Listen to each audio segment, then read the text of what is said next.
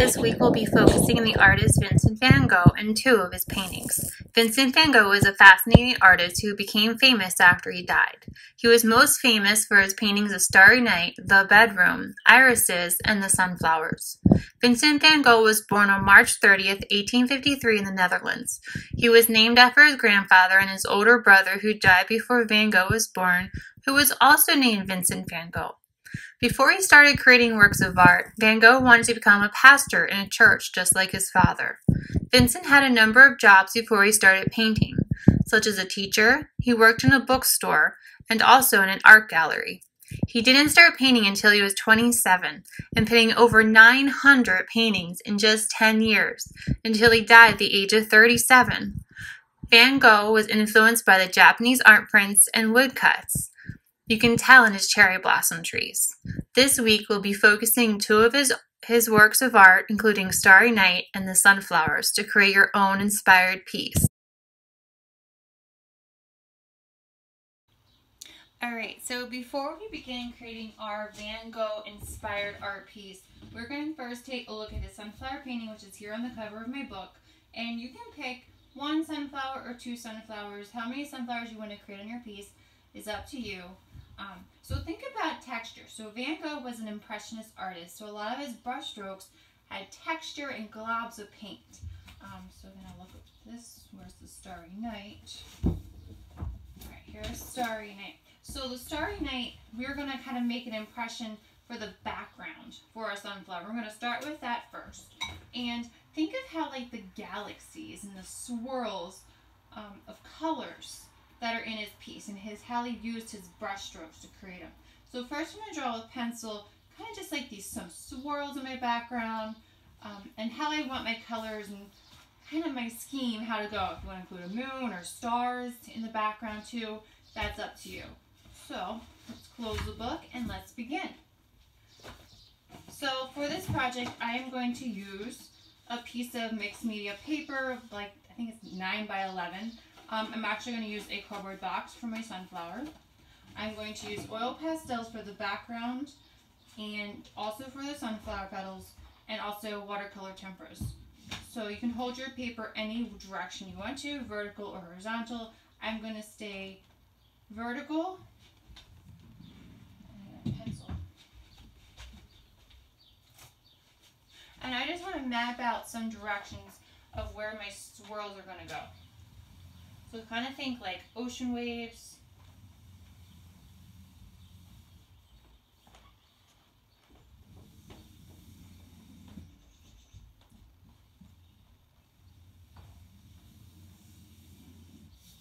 And I'm going to put a moon right here.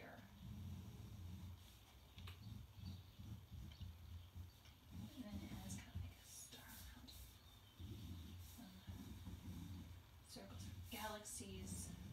Alright, so I'm going to use oil pastels first and then watercolors, and you can also use crayons, markers, paint, whatever you have at home, it is fine. So think about the background as cool colors and texture. So I'm going to begin with my moon first, and I'm just going to kind of create lines. Now if you have oil pastels at home, if they get dirty like mine are, you can kind of just color on a scrap paper and clean them off.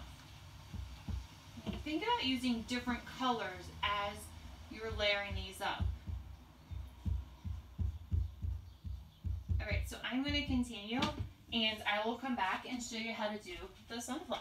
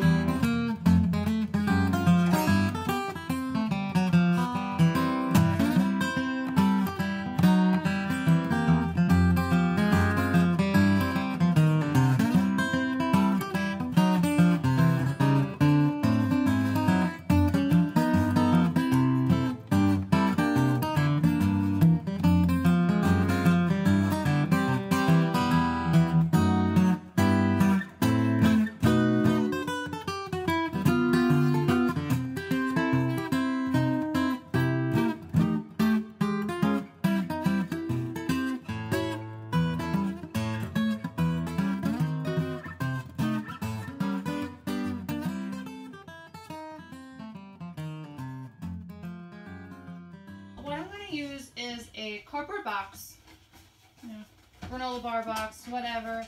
Take it apart, and we're actually going to use the inside. If you don't have one of these at home, another piece of paper is fine, whatever you have. So I'm going to trace a circle for my sunflower center, and we're going to make all the parts separately and then cut them out, or color them and then cut them out. You can also make a template. So circle tracer, I feel like I'm all mess here in my little studio. Circle tracer was simply a candle top lid. You can find a cup, whatever you want to use, you can use it as a stencil. So I would say no bigger than maybe 3 inches from the top to the bottom or side to side. Okay, so here's my center of my sunflower. I am going to create a stem, and I'm going to use the center here. Your stem can be straight. I'm going to have a little curve on my stem. I actually have sunflowers planted in my garden right now that actually came up from last year. So that's kind of fun. They're about 1 foot tall right now. And I'm going to do some leaves and petal leaves for my stem. And if you want to, you can actually draw one and then use it as a stencil. And I'm going to do that with the petals, so that way you're all kind of the same. So I'm going to get my leaf. These are my leaves. Alright, so for my petals, so you're going to think they're going to go around your sunflower circle. So maybe 10, 12, I mean you can create a whole bunch. So I'm going to create my stencil over here. And the sunflower petal is kind of like a teardrop shape. And I'm going to simply cut it out. And they can be different sizes too. Maybe you have smaller ones and some bigger ones. Because actually there are, in the inside, closer to the center of your sunflower, all the sunflower seeds are, there's actually smaller petals. And on the outside, there's bigger ones. So I have my one stencil, so then you can simply kind of fit as many as you can on here. And kind of use your material wisely as much as you can.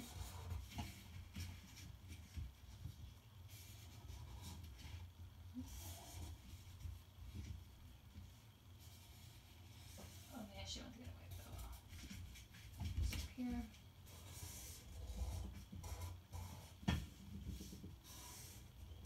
And you also need a pair of scissors and glue. So we're going to attach all these on. If you don't have regular glue, you could probably use hot glue. Just make sure it's very careful if you use it, or have someone at home help you.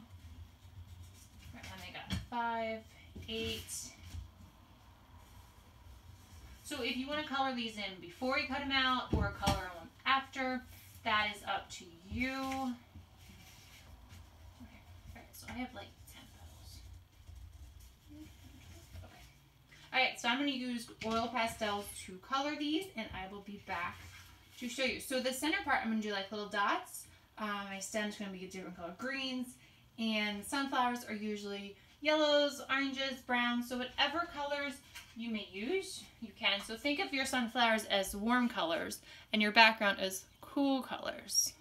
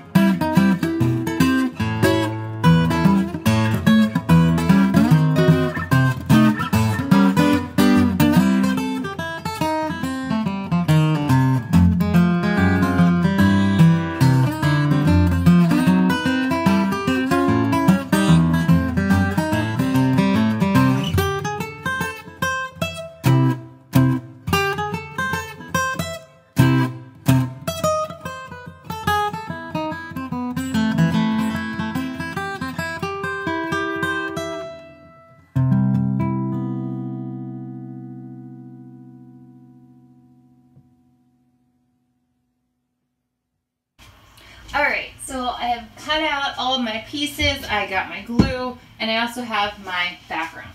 My background's still a little tacky, but it's okay. So the first thing you want to do is figure out where you want to put your stem. I'm going to kind of put mine off to the center a little bit.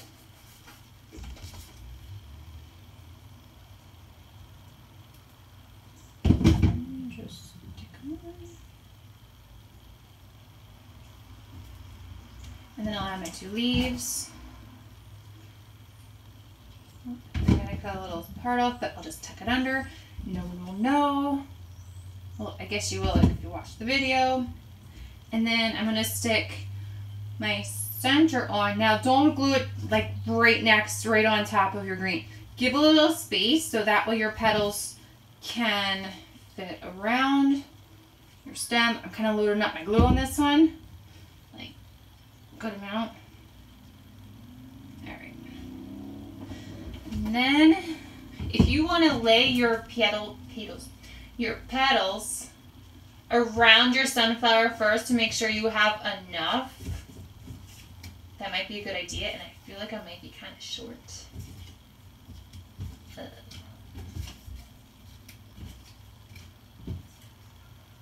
don't know.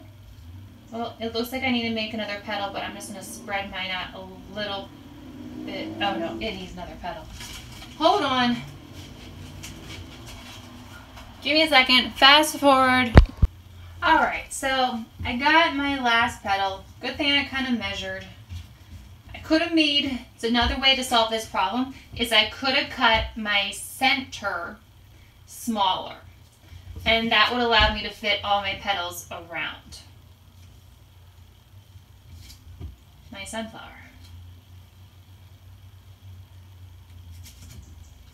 So you can tuck yours underneath. I'm actually going to tuck mine on top because I think that looks a little better. That's up to you, what you want to do with your petals. And you can create other little petals and stick between them. I'll show you this one here. So if I had more time, I might create more petals, maybe little ones, and then I'll have a double layer effect. That would be cool too if you want to do that. It's all up to you. You are the artist. So be creative. Use the materials you have at home. If you want to create this all out of cardboard, you can, just like your box, your background you can, because that takes paint really good too. If you don't have craft paper at home, if you want to make this all out of construction paper, you can. If you have yellow construction paper, or if you want to tear up your background with a whole bunch of blues with construction paper. These don't kind of seem to stick. So if you have like a book at home, maybe lay it on top so they lay flat and dry. Or another thing that will look really good is if I stick my paint pad on top to weigh it down. So here is my finished sunflower. I can't wait to see what yours look like. So if you have any questions, you can email me, but take a picture of your artwork and send it to aschuler@pathwayschool.org. All right, so our artist for the week was Vincent van Gogh, and we created 2 pieces of his work that were inspired to create our piece, which was the sunflowers and also his Starry Night.